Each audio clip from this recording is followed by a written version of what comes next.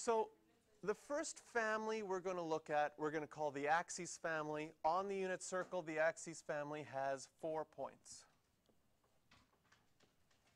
Those 4 points where the axes intersect the unit circle. If we start by looking at our degrees, and we look at this first point on the positive x-axis, does it make sense that that angle would be 0 degrees? Or if you went all the way around, you could also say 360 degrees. At the next point on the unit circle, what angle would this be? 90 degrees. Here, 180, and down here, 270 degrees. And then, of course, all the way around would be 360. So those are the angles of our axes family. If we did them in radians, 0 and 360 would be 0 and 2 pi. 90 degrees would be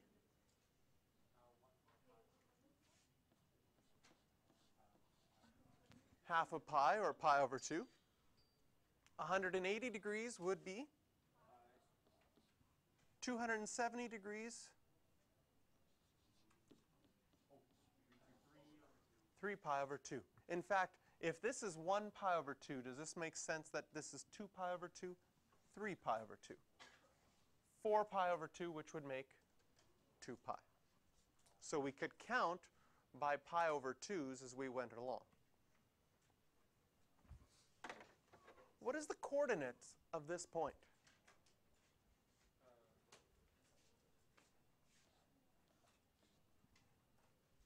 Which one should we start with? What's easier to figure out? Is it easier to figure out the x-coordinate or the y-coordinate?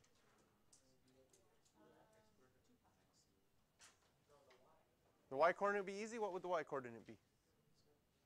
It would be 0. Good, because it's right on the x-axis. And it would be 1. Why is it 1?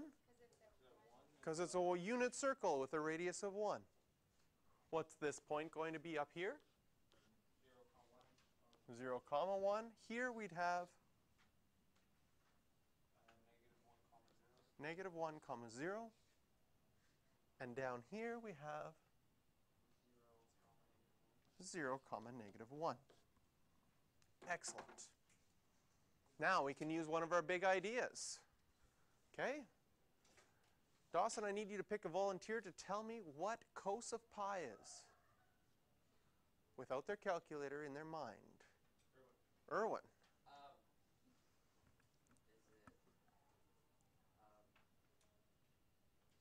It's okay to say I have no idea. No idea. Okay. So we're trying to figure out what cos of pi is. We just labeled the points on the unit circle. Pi is right here. The point on the unit circle is negative 1, comma 0. We have our big idea. Our big idea is the coordinates on a unit circle are always cos theta, comma sine theta. So if theta is pi, we end up right here. What's cos of pi going to be? Negative 1. What is sine of 270 degrees? Erwin, pick someone.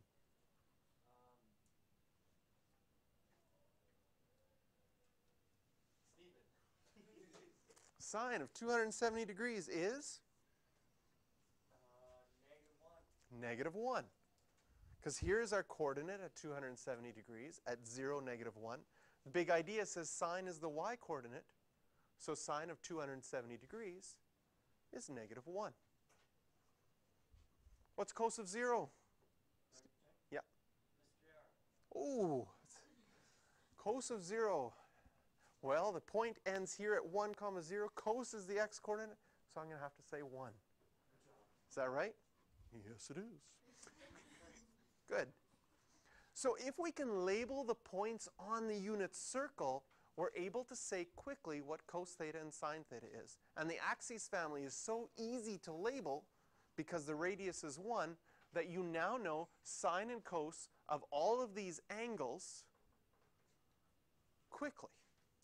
And in fact, we can also add what tan of these angles is. So if we do tan of 0, what will we get?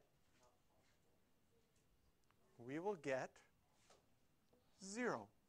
Because we can do sine divided by cos, and since sine is the y-coordinate and cos is the x-coordinate, you could have 0 over 1, but 0 over 1 is just equal to 0.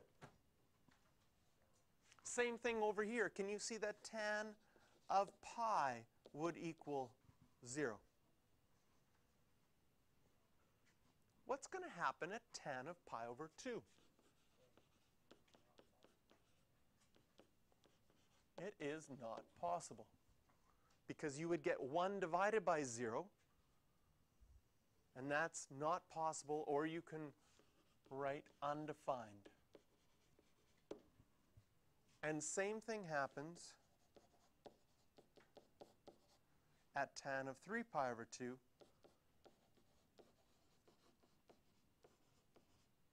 It is also undefined. So this is our axes family. Good to go?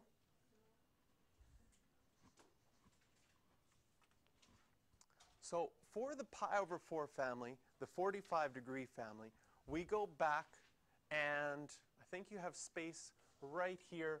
So let's write out special triangle for 45 degrees. And we'll just do it in degrees. We could have said special triangle for pi over 4 radians. But if we want to do sine, cos, and tan, we're going to need a right-angled triangle. And if I make one of the angles 45 degrees, you can figure out the other angle. It's 45 degrees. By doing that, you make a special kind of triangle. What special kind of right triangle is this? It is an isosceles triangle. What do you know about isosceles triangle? Two sides are the same, and you could figure out the other side. So you can choose any value you would like. It'll work no matter what you choose. To keep things simple, if I make this side 1, you know this side's 1, and a squared plus b squared equals c squared would tell us that this side is the square root of 2. From that special triangle, you can now tell me what sine of 45 degrees is, what cos of 45 degrees is, and what tan of 45 degrees is.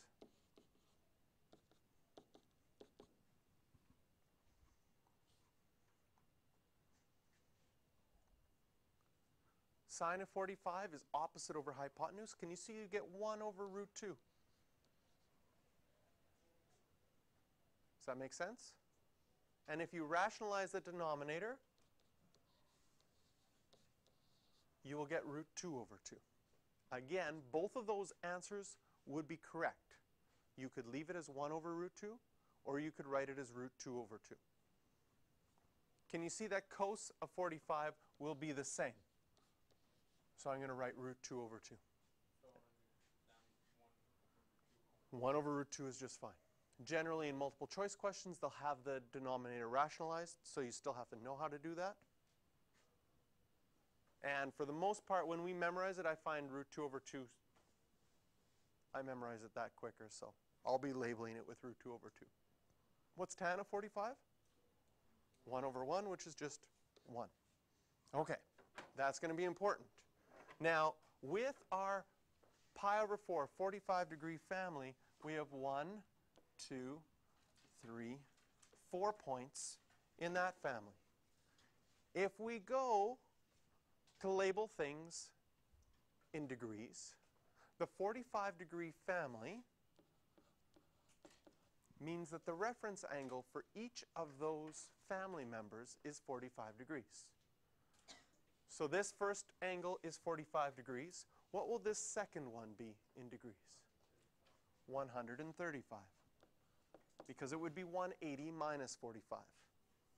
In quadrant 3, you would get 225. In quadrant 4, you would get 315. In radians, this angle's pi over 4.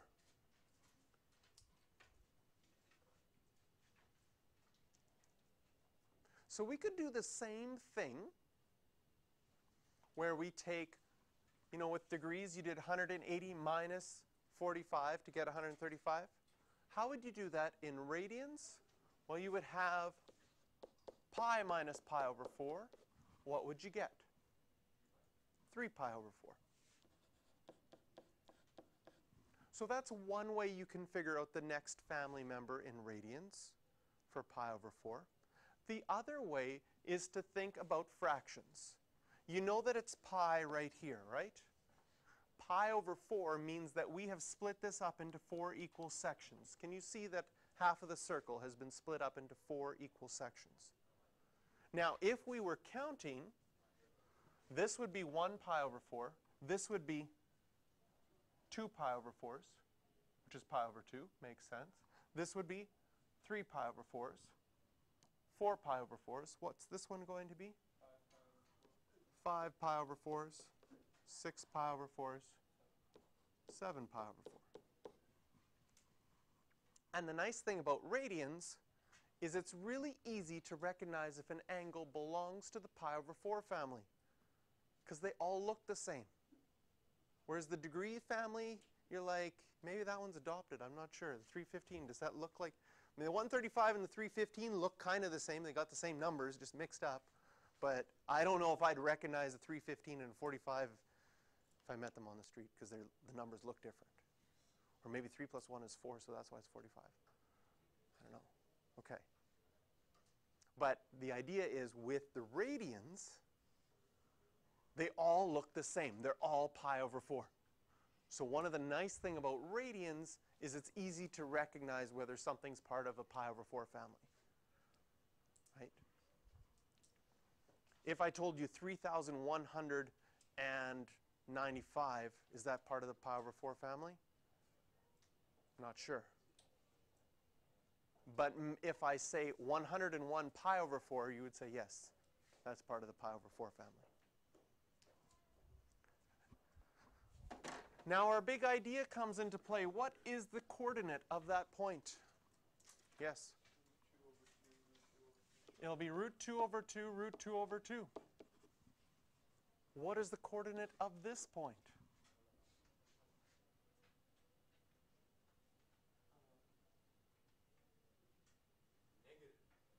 Negative root 2 over 2, comma, root 2 over 2. Can you see that the x-coordinate would have to be negative and the y-coordinate would still be positive? And then in quadrant 3, negative root 2 over 2, negative root 2 over 2. They would both have to be negative.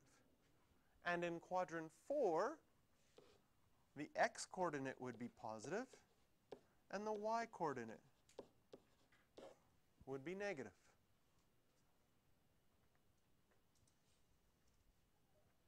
Now the x-coordinate is always cos, the y-coordinate is always sine. In this case, both cos and sine of 45 degrees are the same. They're both root 2 over 2. But when we get to quadrant 2, if we think of our cast rule, only sine is positive in quadrant 2. And sine is the y-coordinate. Does it make sense? The y-coordinate is still positive. But now our x-coordinate is negative. And when we get to quadrant 3, only tan is positive. So both sine and cos are negative. And sure enough, both our x and our y-coordinate are negative. Now when we go to figure out tan, well, we already know that tan of 45 degrees is 1. What's it going to be for tan of 3 pi over 4?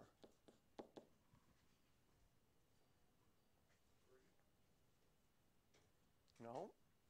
Got to be careful.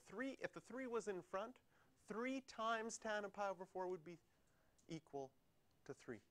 But tan of 3 pi over 4 makes the same triangle as pi over 4. We're just in quadrant 2 now.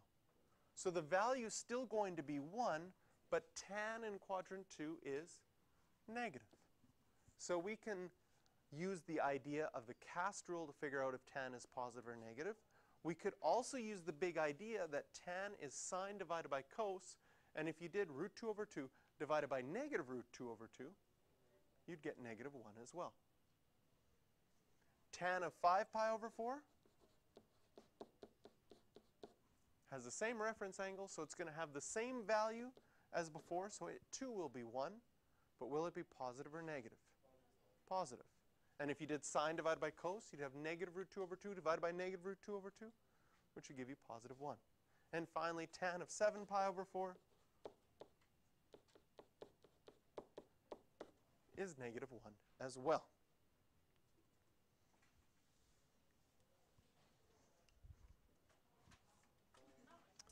Okay, on your paper, right between the 30 degrees and the 60 degrees.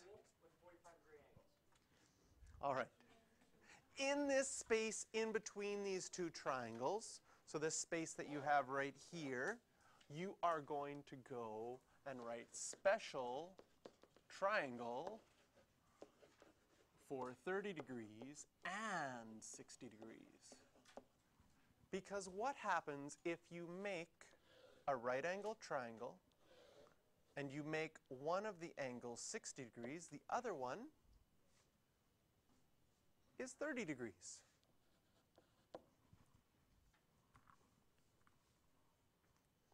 What kind of triangle is this?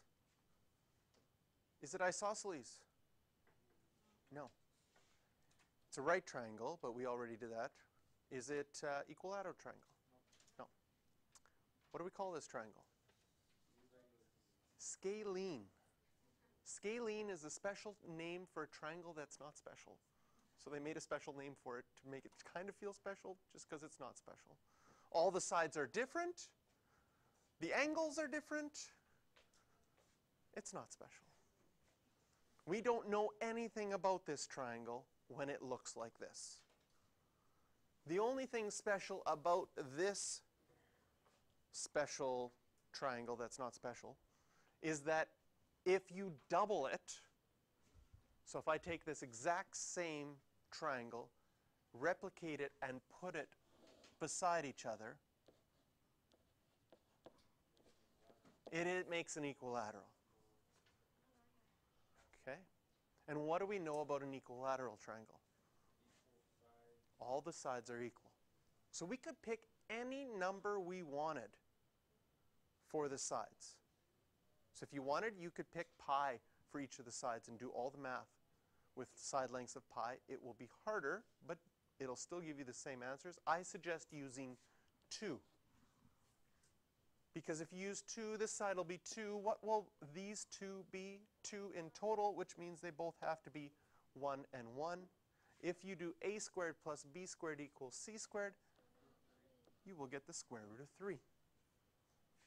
From this, you can now do sine of 30, cos of 30, tan of 30, sine of 60, cos of 60, and tan of 60. Anybody know why I would lose a half a mark right now? Because I didn't write the degrees sign. So what I actually wrote here was sine of 30 radians. Cos of 60 radians. We have to, if we're talking degrees, we need to, oh, I'd had that one. We need to have the degrees symbol. What is sine of 30 degrees?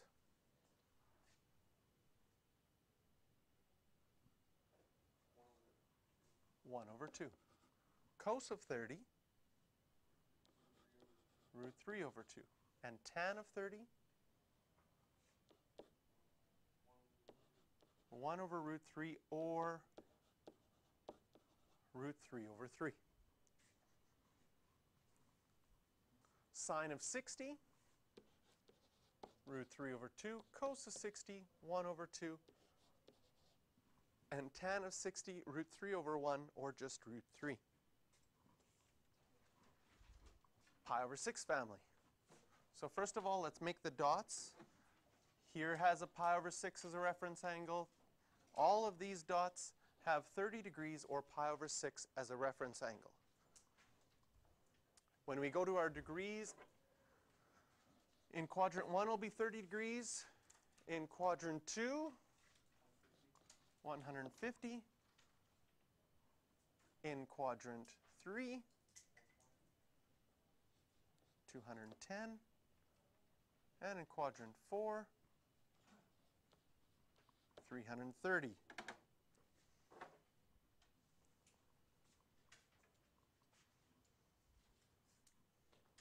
This will be pi over 6. What is the next one going to be? Of course, if you divided 0 to pi into 6 sections, there would also be a dot here, a dot here, a dot here. Does that make sense for dividing into 6 equal sections? Yes. So this one will be 5 pi over 6. The next one? 7 pi over 6. And the last one? 11 pi over 6.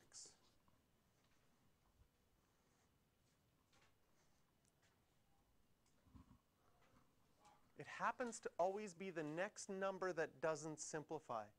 Like you can't do 2 pi over 6, that simplifies to pi over 3. You can't do 3 pi over 6 because it simplifies to pi over 2. 4 pi over 6 is 2 pi over 3, but 5 pi over 6 doesn't simplify.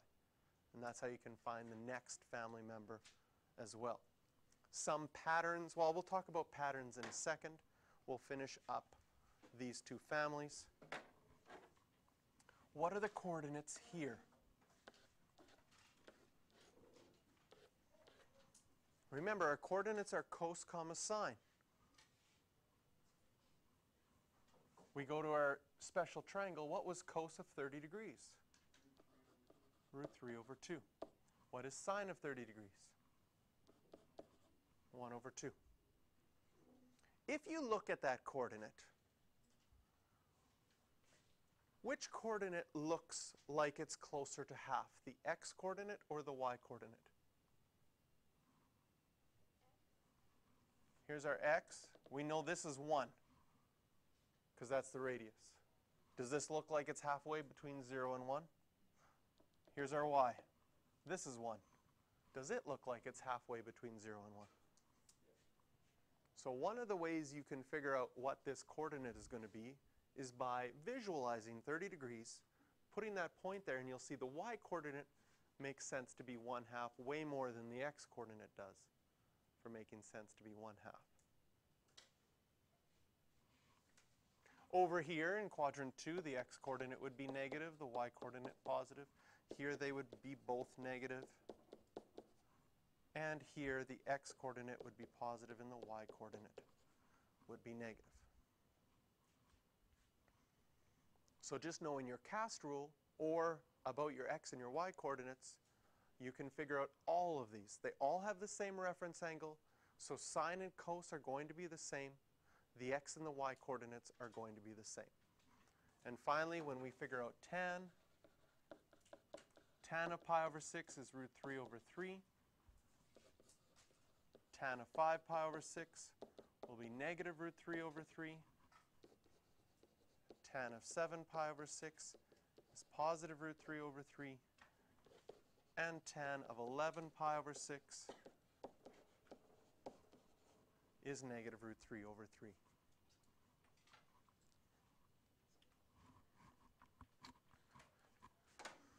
Here's our 60-degree dots. Degrees.